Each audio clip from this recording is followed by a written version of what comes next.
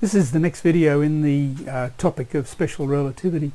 It's from the textbook, the New Century textbook. This is 9.4, chapter 9.4. I've called it B because it's the second part of 9.4. I've given it a separate video, about page 265. The topics we're going to cover in here are something a little bit about synchronized clocks and how you can tell which clock is moving, because after all you'll have an object, some event that has to be timed, and that event could be moving, could be seen by an observer to be moving, and we'll go into that. Now look, let's imagine we had, this is on your front bench of your room, and we had, say, a car of some sort, a truck, and we wanted to time it to go from point A to point B on the front bench. Okay, the question is, how would you time that? Now let's say that's 50 centimetres, and you're after the, say, the velocity. So what you'd do is you'd get a stopwatch, no doubt, and you'd start the stopwatch when you saw it there, and then you'd stop the stopwatch when you saw it there. Okay, so the question is that the only way to time that event? Now the problem with that is, let's imagine this event, rather than being 50 centimetres apart on the front bench of the room, let's imagine this is planet A, this is planet B, and instead of being 50 centimetres, that's thousands or millions of kilometres away. Okay, this could be Earth and that could be Mars, and you're trying to time how long it took a rocket ship or some sort of satellite to get from one planet to the other. Now you couldn't just use one stopwatch, because if your stopwatch was here, that's too far. You can't see how far it was to each of those. The only solution to this really is to use synchronized clocks. Now this is pretty straightforward. All you'd have to do is this. You'd go to the middle of the two positions, and you'd get two stopwatches, or two clocks rather, and set them at, say, 12 o'clock or whatever time you like, and then take them to each of the two planets. You'd have what we call synchronized clocks, so the clocks record the same time. Now you couldn't do that by having a clock on Earth and sending the clock up there. They wouldn't be synchronized. They both wouldn't read the same time, because you don't know what speed it's going at and whether there's any relativistic effects or whatever. So you'd take them and you'd do identical things to them. Now another way you could do it, I suppose, is have two clocks on the different planets, send a signal from here when it's 12 o'clock, and when it's received up here, they'll know that's the signal, the 12 o'clock signal from Earth. If you knew the distance and you knew a light signal, how fast it travels at sea, and you knew the distance, you could work out the time delay. So for instance, if this was Mars, it takes about 3 minutes for light to travel. So if this was the 12 o'clock signal, you'd have this would be received at 12:03. Okay, so as soon as you got the signal, you'd start your clock, but you'd have to add 3 minutes on, because that's how long it takes. I think it's about 183 seconds, which is just over 3 minutes. Okay, so that's the first point about synchronized clocks. The simplest way is to get them in the middle and take them to each planet or wherever you're taking them, or start with them both here, send one up there, and then send a synchronizing signal to both. Okay, that's the first point. Now the next point is about how you'd measure this in a classroom. I'll just check this. So say for instance you were doing the same experiment, so there's A and there's B, and you had the truck going from one to the other. Now in a classroom, what you'd have to do, now originally I said what you'd say is you just have a stopwatch and you'd time it from both, because that's nice and close. But you have to think in terms of space travel, because this chapter looks at, you know, travelling to distant stars and so on. What you'd need is a synchronised clock there and there, and when the truck would start off here, and when the truck got to there, you'd note the time. You'd have an observer here, so an observer at B, you'd have an observer at A. So you've got to have two clocks. They're synchronised, but two clocks. So you'd record the time that the car left A. It might be 12:00, it might be midday, exactly at noon. Then you'd record the time, this observer here would record the time that the truck passed point B, 50 centimetres away, or 2 light years away, or whatever it is. And that'd be the time for the journey. Now what you'll notice is you need two clocks, because the event occurs here. The start of the event is at A, the finish of the event is at B. So an observer who needs two clocks is measuring one type of time, but you could also have an observer on the truck itself, like this. Now when that happens, the observer would start the watch here. The observer at rest to the truck would start the watch there, and when they got there they could still have the same watch, and then they'd stop or take a reading of the clock there, and they'd take the two values away, and you'd get the reading as measured by someone on the truck. Now the question is, we're getting two different values here. We're getting T and T0. Now the question is, which one is T and which one is T0? The simplest way is to think, we've got an event here which is the start of the journey and the finish of the journey. The event is start and stop. Now to the person aboard the truck, that start and stop occurs in the one place. Now that mightn't make sense at first, but let's think about it. Let's imagine, look, this is the roadway. I'll just put an A and B on this because I want to show you how things can change. So A and B. So what's happening is this.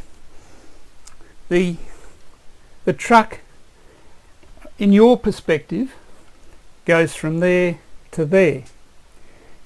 But in the truck's perspective, all that's happening is this. You're going backwards. So the truck only needs one watch or one clock to measure the start of the journey, which is there, and the same clock, the same clock can measure the end. So start it there, finish it there. The truck only needs one clock for the measurement of the time for that journey. Now the start and stop appeared to occur in the same place. The truck didn't move. So we can say the truck is measuring T0 because it needs one clock to measure the event, and the event appears to have occurred in the same place. Okay, the truck is there, Earth moves past, and it's Earth that's moving, not the truck. But according to the people on the ground, that is you're measuring the truck there and the truck there. You're measuring the truck in two different places. So you're measuring T, because to you the truck appears to have moved, and you need two clocks, synchronized clocks, but to the truck driver they only need one clock because the event occurs in the same spot. To them they're not moving. To you they're moving. Okay, so this is where you get trapped in these questions, trying to work out which is T and T0. And probably the hardest part of any of the questions you'll get on the external exam will be working out which one's T and which one's T0. And they'll try and trap you with some tricky sort of wording. But if you do enough of these questions, the CYL questions in here, you'll see how it works. Now let me give you an example. I'll use this, and I'll say, let's imagine you've got a truck that does what I've said, and it took, according to the truck, let's say 5 seconds elapsed on by the truck's clock whoops, and say 10 seconds elapsed by your clock. Now the question is, what speed was the truck going relative to you? Okay, now this is a bit tricky. You're imagining you're at rest and you're seeing the truck go by, but this is 5 seconds, say, elapsing for a journey, say, past your house. Now this is we're talking about relativistic speeds here. Now I know the length of your house or a train platform or something like that, which is what we use in a lot of these questions, is not very long, and it wouldn't take, if you're travelling at relativistic speed, it wouldn't be 5 seconds. You wouldn't get that sort of effect travelling at ordinary speeds. So we're talking about very fast. This is an imaginary truck, a very fast truck, travelling at some relativistic speed, maybe 0.8 times the speed of light. Okay, and this of course wouldn't be 5 seconds because your house wouldn't take 5 seconds to pass if the truck's going at 0.8 times the speed of light. So this might be 5 nanoseconds, and this might be 10 nanoseconds, but the nanos cancel out in any of the calculations. But you just have to be prepared for these sorts of weird questions, and they'll talk about super fast sports cars that travel at 0.6 of the speed of light. Now I know that's not happening, but you have to think this is sort of a model for radioactive particles and subatomic particles that can travel at those speeds, and they travel through, say, the Large Hadron Collider. Now that's 23 kilometres around, so we're talking about a big distance and travelling at maybe 0.9 times the speed of light. If you knew the time as measured for one circular track of the Large Hadron Collider, you could have it measured in terms of the clock aboard the subatomic particle, and the time is measured by observers in the Large Hadron Collider, the scientists. So you get two different times. Now I've tried to establish that this must be t0 and this is t. Now one trick you can always use if you're given two times is to think, and I established this earlier, that t is always greater than t0. So if you've got two times here, of course this has to be t0. Now when I've said your clock, we're talking about your clocks, because these have to be synchronized. Okay, so if this is your house or your yard and the truck's going past from there to there, the truck only needs one clock. This is one clock, because there's a clock that's aboard the truck and it'll record the two different times. That's the single clock. But you need a clock here. This is clock 1 at the start and clock 2 at the finish. So you need two clocks. So you're measuring t. The observer aboard the truck is only needs one clock inside the truck to measure the start and the stop of the journey, which is the start of your house and the end of your house. Okay, let's just quickly do a calculation to see how this works out. So basically, now I said earlier that calculating V is one of the trickier questions, but let's see how we'd go. Now you have the formula, which is T equals T0 over 1 minus V squared on C squared. Now if you want to work in units of C, you can forget about this C squared. It makes life a little bit simpler. What you can do, and I tell my students to do this, you can do that because V is in units of C. Okay, so you keep that in mind. So when you get an answer at the end, you have to remember it's in units of C. So let's try this. We'll do it over here so I've got some room. T equals T, which is 10, equals 5 over 1 minus V squared. Now that's not hard for you to calculate. You'd rearrange that to get this. Okay, that's which equals 0.5. And then you square both sides and you get 1 minus V squared equals 0.25. I've squared that to get that, squared that to get that, and I end up with 1 minus 0.25 equals v squared. I've taken the negative v squared over the other side. I've brought that over as a negative and I get that. And that leads me to, we haven't got much room here, but I'll go up here. I've got 0.75 equals v squared. So v is the square root of that. And if you do that on a calculator, it comes to 0.866. Now that's in units of C. You have to write the C in from before.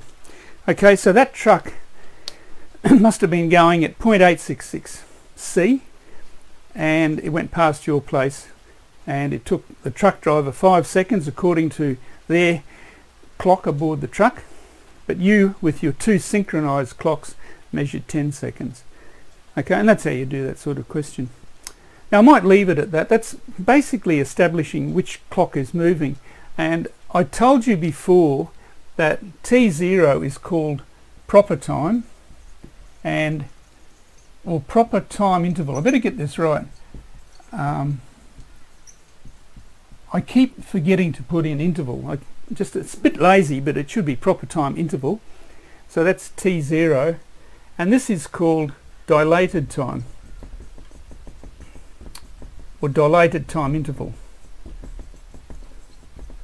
Okay, and that's how you do it. So that's T is the dilated time interval. So I've covered this proper versus dilated time interval, and I've told you about synchronized clocks, and we'll leave it there. Thank you.